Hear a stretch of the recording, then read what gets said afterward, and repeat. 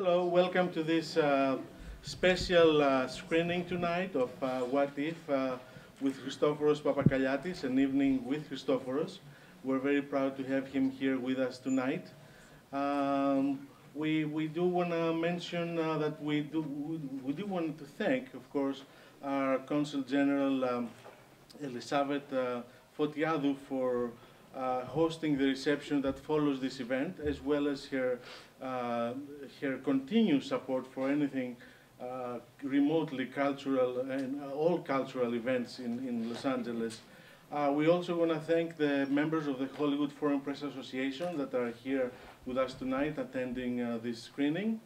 I want to thank Melody Korenbrot and her team for the publicity provided for this event, as well as Elisabeth, our founder, that's here with us tonight, and ceaseless worker.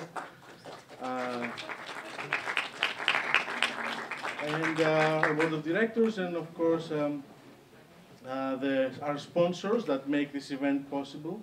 Christophoros is with us tonight, and you all know him from his very popular and successful TV appearances. And of course, now he's doing something different, films, in a big way. Christopher, please come and give us a couple of words.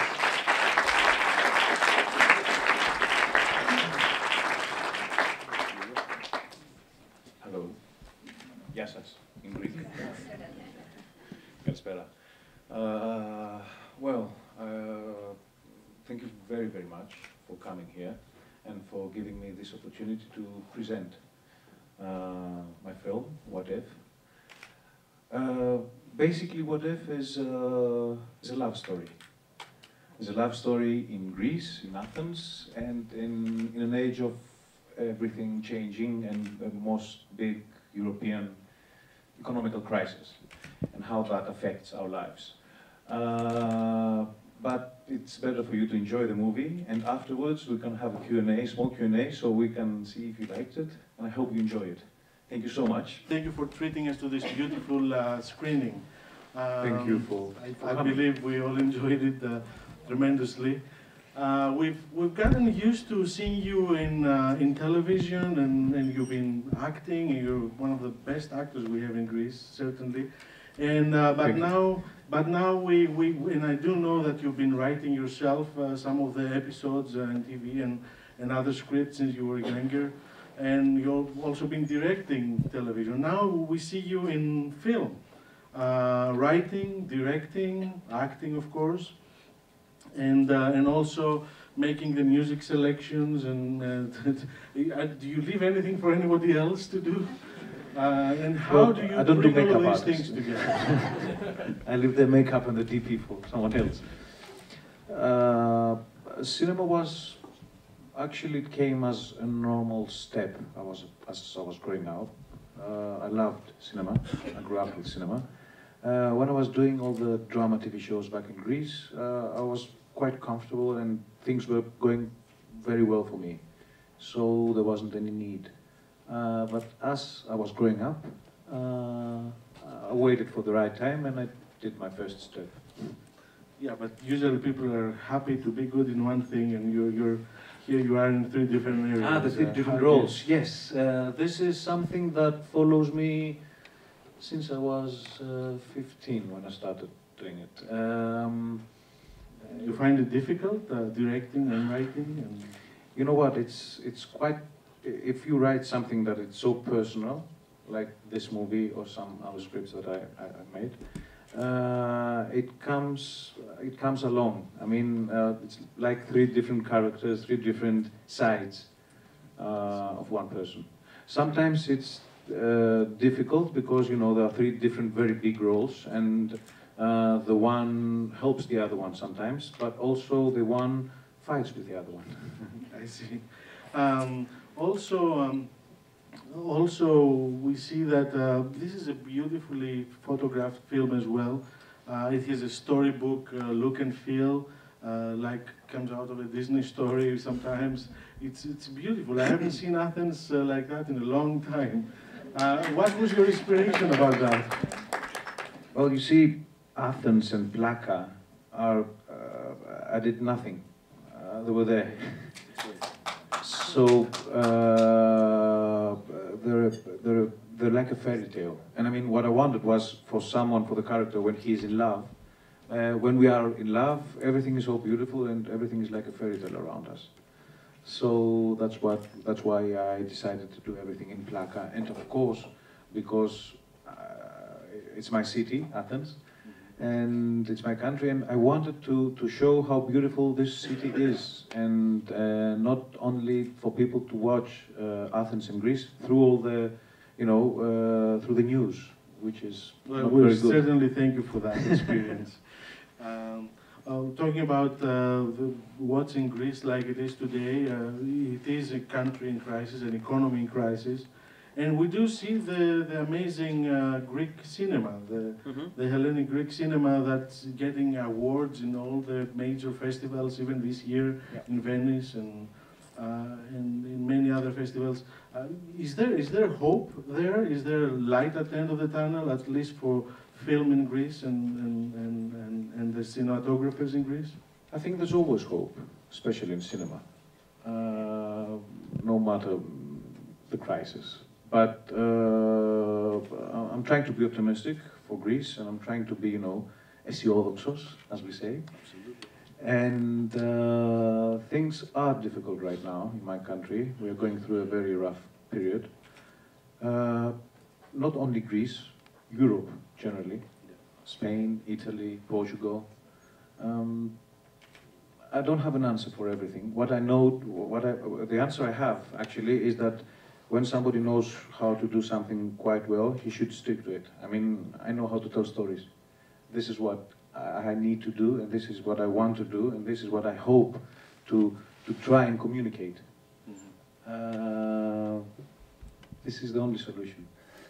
Great, thank you for this positive attitude and approach. There are definitely high production values in the film, and it's quite looks like there was quite a budget for Greek standards lately.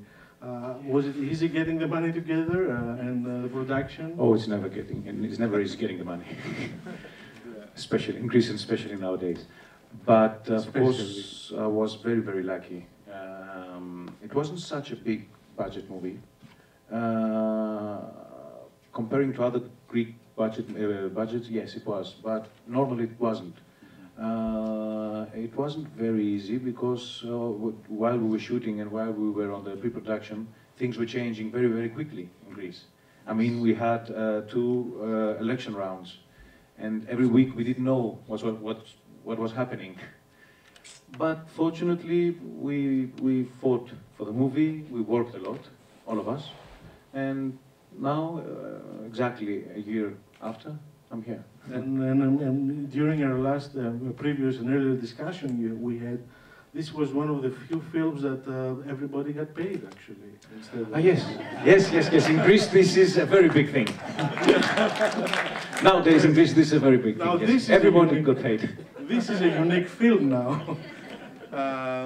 Well, thank you very much, Christopher. And now I'd like to open it up to more questions from our audience. Any questions? Yes, please go ahead, Sophia. I love the movie first, I want to say. And are you a dog lover? Is that your dog? Actually, I have a cat. I love cats. I love dogs as well. I love animals. But I have a cat. I found it outside my house one night with 3 legs. It's nice. But she didn't want to play. I thought it was beautifully made. I really loved The dog was amazing, yes. I was very lucky with the dog. Of course, the dog had a trainer. And the whole experience working with the dog wasn't very easy, but it was very, very interesting. It was beautifully made. I loved it. Thank you so much. Thank you. Any other questions? Are you planning anything else new now? I'm planning my next movie. Your next, it's another film, right? It's another film, yes. We have news here tonight. It's a new script, and we are starting the production in a month's time. Hopefully next year will be, yes.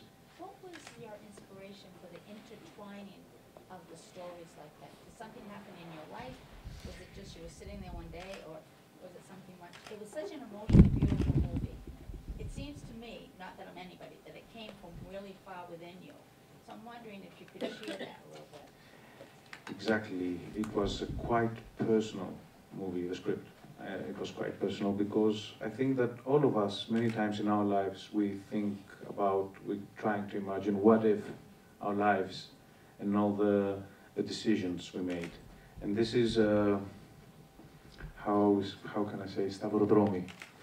Crossroads. A crossroad, exactly. So yes, everything you saw is everything that I live and everything that I want to live as well. So it's those two different characters, but everybody carries. Thank you. Thank you Yes, very at the much. back, please. Athens Hi. is a very crowded city, and in the middle of the movie you saw quite a few shots where there was nobody on the streets. Yes. Also, Athens is very dirty, and in these shots, it was spotless. You see, Tell us a little bit, what did you want to portray in these shots, and what did you want to shoot them? Plaka is not very dirty, actually. And Plaka during the day in the morning, the shootings were in March, April and May, and half June. So April, not many people are in the morning in Plaka. We were starting the shooting at about 5 o'clock in the morning, especially because of, so we could not have any traffic. But Plaka is not dirty at all. But even if it was in some places, it's a movie. Why to show the dirt? We can see it every day. Yes, please, the lady. Will you have the opportunity to screen in other cities in the United States? We've screened the movie last week in New York. We came April again. April there was a screening in New York as well, last April, and in Los Angeles on behalf of Gabi Awards. And there was a screening in San Francisco, in Paris, in Brussels, in Berlin. I think this is it. And the New York screening last week yeah. was a huge one. Over 1,300 people showed up. Congratulations, Thank you. I have a question. Yes. Did you ever see the Nicolas Gage film Family Man? I believe that's the title of it, where he has a rich life and he has a poor life. That one, no. I've seen many, many others. That one, no. Sliding Doors, I've seen, Sliding Doors. which is similar. But in any way, it's similar to your film, but I think your film is much better. Thank you. And, but he has, you know, he sets out, you know, he has his wealthy life, and then he has his poor life. The two sides and then of life, at the end, yeah. it comes together. Well, this script, the idea of having what if my life would be something like that or another thing, was in many scripts. I mean, Double Life of Veronica from Kieslowski as well, Run Lola Run, many others.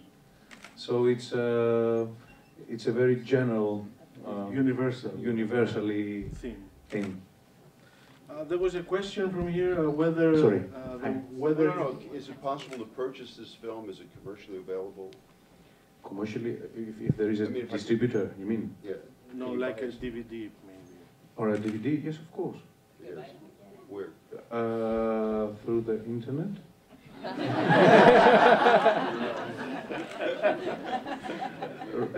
It doesn't have any.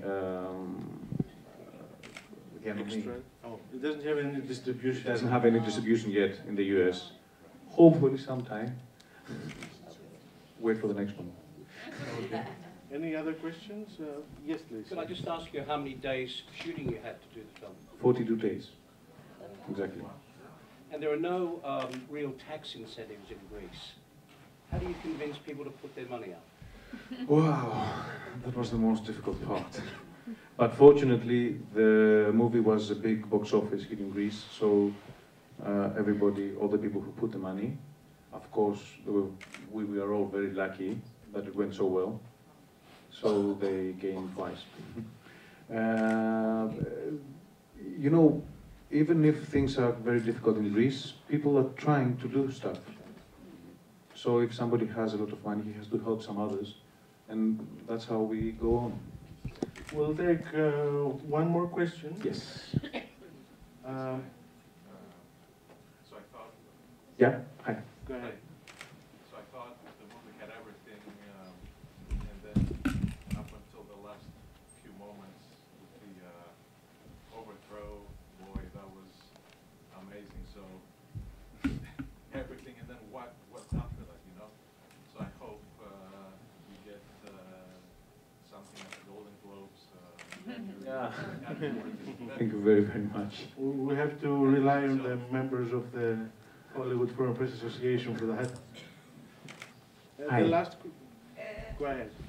Απλώς θέλω να σας πω ότι με τα μέτωσα και εσάς. Η Ελλάδα πάντα δεν θα πάει μπροστά. Ειλικρινά συγχαρητήρια. Well, thank you. Don't forget you to make a reception at the Consul General's house. Thank you, Christopher, for being here. It was a pleasure. Thank you very, very much. I would like to thank, of course, the Los Angeles Greek Film Festival, the Greek General Counsel, and Melody Korenbrot, who is the publicist of the movie, and now a very, very good friend of mine. And I would like to thank you all for coming here tonight and for giving us the opportunity. Thank you very, very much. Thank you.